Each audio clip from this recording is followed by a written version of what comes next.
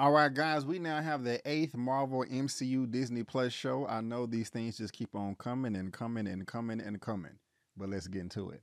My name is Brandon Keith Avery, and this is just my opinion.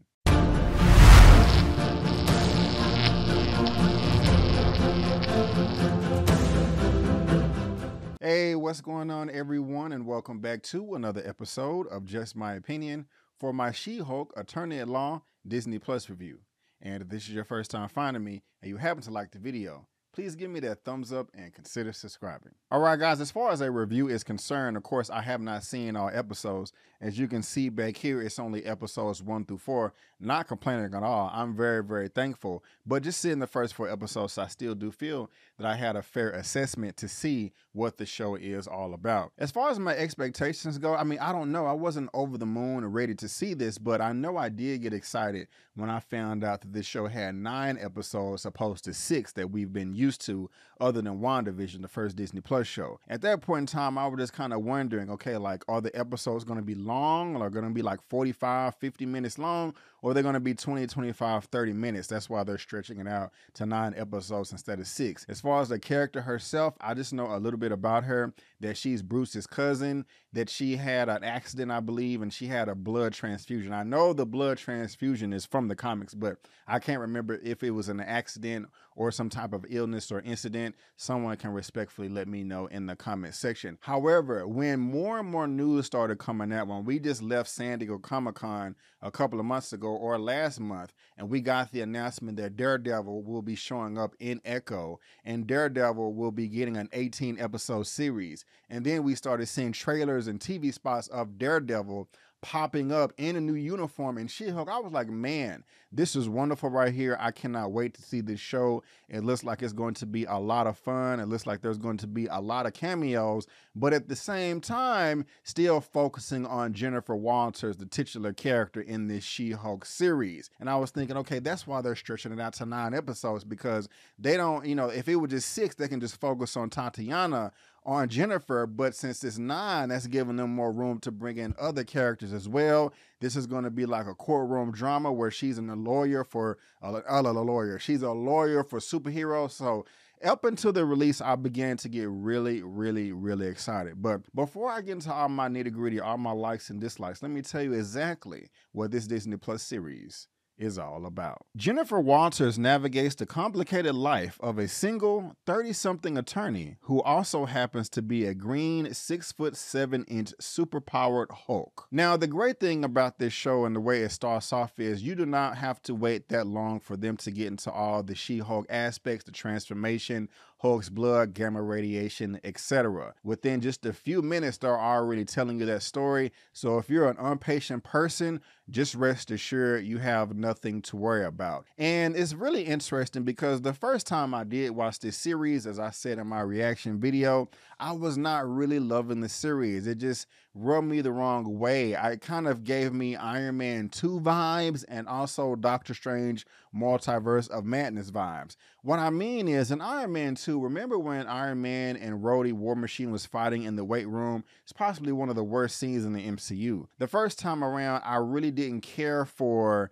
the scene between Mordo and Doctor Strange as they was trying to determine if he was a good guy or not with the Illuminati. Both of those instances, you have 2 characters fighting, and it was just something that reminded me of that in the first episode and did really rub me the wrong way. As far as like jokes and stuff was concerned, this is not like a Taika Waititi show or a Taika Waititi fest, but I did feel that the show was very light and nothing was being taken seriously, and I just hated the way that they was handling some of the characters. Not all of them, but at least a good half of them. I was just kind of scratching my head and I was ready to drag the show. However, I was speaking with another colleague. They said that they liked it, that they enjoyed it because they was able to see it early as well, and I gave it a second chance. I did give it a round 2, and it's crazy because I ended up liking it so much more this second time around. I don't know why, but for some reason my opinion has never really changed that much from a first viewing to a second viewing. I mean, it has before,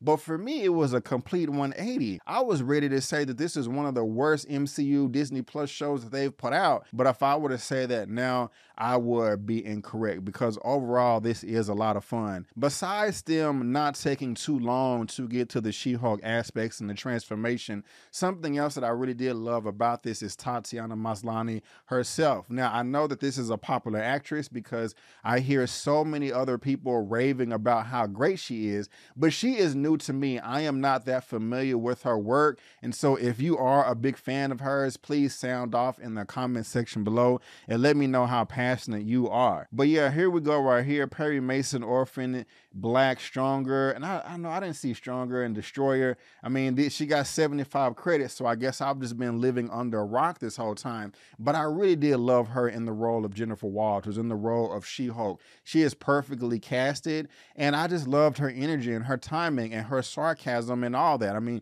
she has a lot of dry humor, and I am not familiar with which comic book character came up with this first, whether it was her or Daredevil, not Daredevil, Deadpool, excuse me, but they both break the fourth wall. There is a lot of fourth wall breaking in this series, and I really did enjoy it. I mean, it really did humanize her character without clocking you out like, oh, hey, what the hell is going on? You're talking to us now? You're talking to the camera? You're supposed to be talking to the people on the screen. No, I mean, you know me. Sometimes I get really passionate in my reviews, and I was say to myself, hey, when I'm watching this movie or I'm watching the show, I'm kind of confused, like what the hell is going on? I'm looking to my right and I'm looking to my left as if somebody's there that I can talk to, and I'll still do it with nobody being there. I felt that that's what Jennifer was doing in the series when she was breaking the fourth wall, and I just thought that was incredible. Now, I also do love the relationship that she had with Bruce in this series as well, and that just kind of takes up the full first episode. Now, I do have my criticisms about their interactions as well,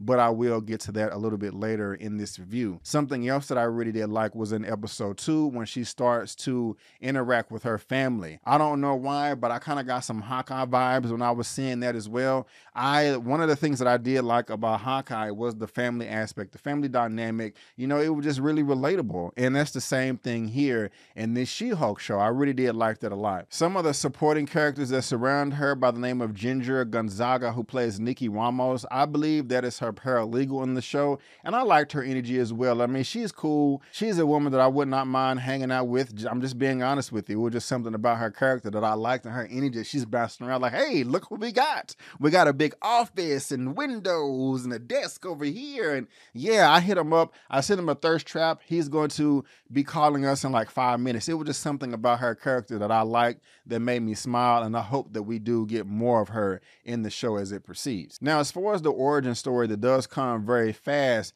I did like it for the most part, but at the same time, I felt that it was a bit rushed. I wish they would have spent a little bit more time fleshing that out. I know everybody is not too familiar with the origin of Hulk. I mean, some people are, but everybody isn't. And that was in 2008 when we got that. I'm not necessarily saying that I wanted a refresher, but I just kind of wanted them to flesh it out a little bit more. I mean, I'm not like a science expert, but I do find the stuff fascinating. And when they're in the laboratory talking all geek language and stuff like that, whether I can understand it or not, it's entertaining to me, and I did want a bit more of that in this series. Something else that I found fascinating is the news coverage of covering Jennifer Walters, this new superhero in the MCU, and what the general reception is. Some people like it, some people don't. Some people are calling it woke culture, and I'm not talking about in real life. I'm actually talking about in the series, and I like that because it is a reflection on life. If that really did happen, I mean, I don't want to spoil anything here, but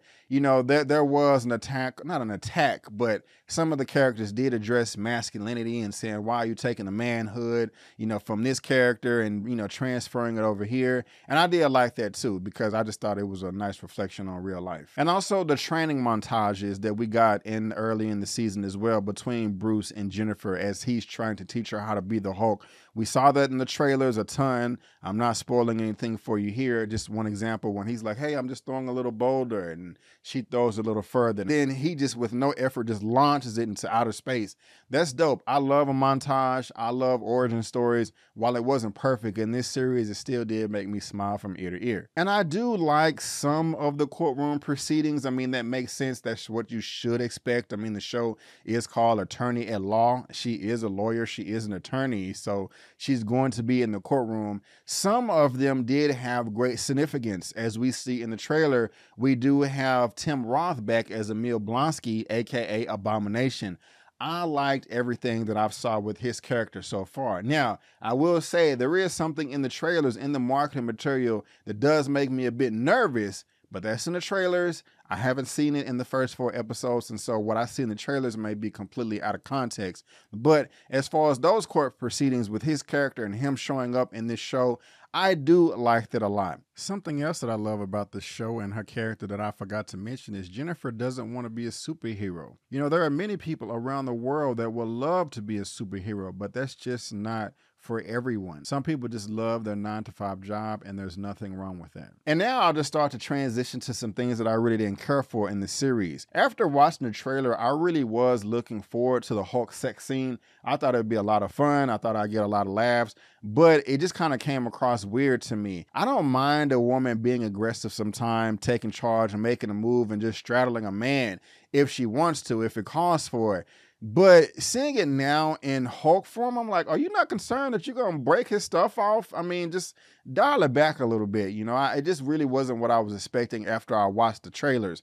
But that may be a little bit nitpicky there, but it is something that kind of made me raise my eyebrow. Another thing that I really didn't care for is, I was praising it just a second ago, talking about episode 1 and the montage and training that they had to go through. But at the same time, I felt that there was a bit too much bickering between Hulk and Jennifer in this series, and that did come across a little bit annoying to me. There was some points in time where I just did not like Bruce. I'm like, bro, you're being annoying as hell. Like, chill out, take a chill pill, because you're just doing too much right now. You're doing the most, sit your ass down. And also, since this is a courtroom proceedings, some of the courtroom drama does have significance, like I said a moment ago with Emil Blonsky, aka Abomination. But some of the other courtroom proceedings, it has no significance at all. And it's not even funny. I don't know if they was trying to make you laugh or not. I said that this is not a Taika Waititi show, but if they was trying to land jokes doing some of these scenes, I wasn't laughing. They were just kind of throwaway and filler, if you ask me, just some of the stuff that she had to process in the courtroom. It just,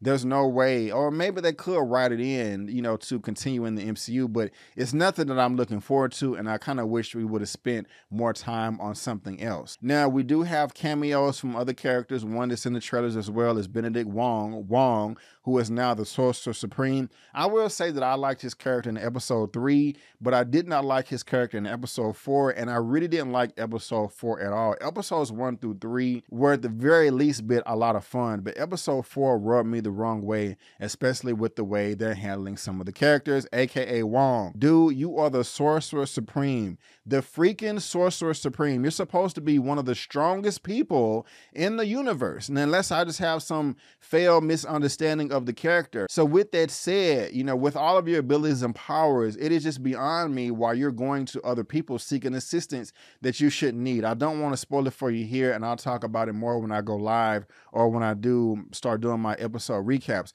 But it was just really rubbing me the wrong way. And I can already tell that there is going to be another running joke or recurring joke with another character, and I'm just not here for it. I'm just like, okay, you do it once, you do it twice, but if you're going to keep bringing this character back again that just has no significance whatsoever, it's going to rub me the wrong way. I don't like forced comedy. You know, it's, if you're going to force it in, you got to make sure it's funny, and right now it's just kind of a toss-up as far as that's concerned. Another negative that I have does have to do with the CGI. The first trailer came out for this series, the whole internet was blasting this whole show like, what the hell are y'all doing with the CGI? This looks like crap. And it does, it did. I mean, and even I have bad eyes. Now, they came out with another trailer after that.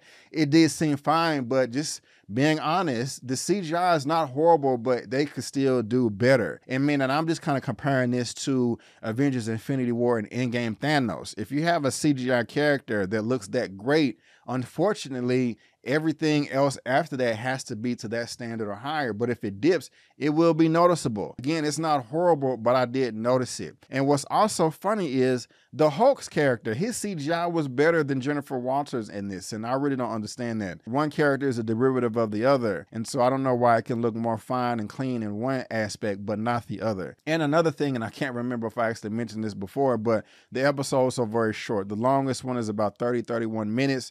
The next one is about 22 minutes. That's the shortest one, and those are without the credits. And so if you're wanting something long, you're not going to get it. And if you're expecting a lot of action in these first 4 episodes, you're not going to get that as well. Still a great show, still had a lot of fun. You just have to make sure you tailor your expectations and put them in the right place. And overall, this is just a light show, but I'm looking forward to how this is going to connect with the rest of the MCU on top of what they're doing already. I will give my rating for this at the very end, but guys, that is just my opinion. And I want to thank you so much for tuning in. If you did enjoy this video, please go ahead and give me the thumbs up and subscribe to the channel, helping me reach my next milestone of 50,000 subscribers. And yes, you did hear me earlier. I will also be doing weekly recaps by myself, just recordings, and upload those as fast as I can when it releases. But later on in the evening, probably about 6 p.m. CST, I will be doing a live show as well, just to go over and engage with you guys. So make sure you tune in for that. And so if I had to rate She-Hulk Attorney at Law out of 1 out of 10, I'd probably give it like a 7.5, 8 out of 10, but I think I'm gonna stick with a 7.5 out of 10, a 7.5 out of 10. It's a lot of fun, and I think everybody should go check it out when it releases. But guys, again, I just want to thank you so much for tuning in. And before you go, don't forget that my name is Brandon Kadavery, and that's just my opinion. Peace.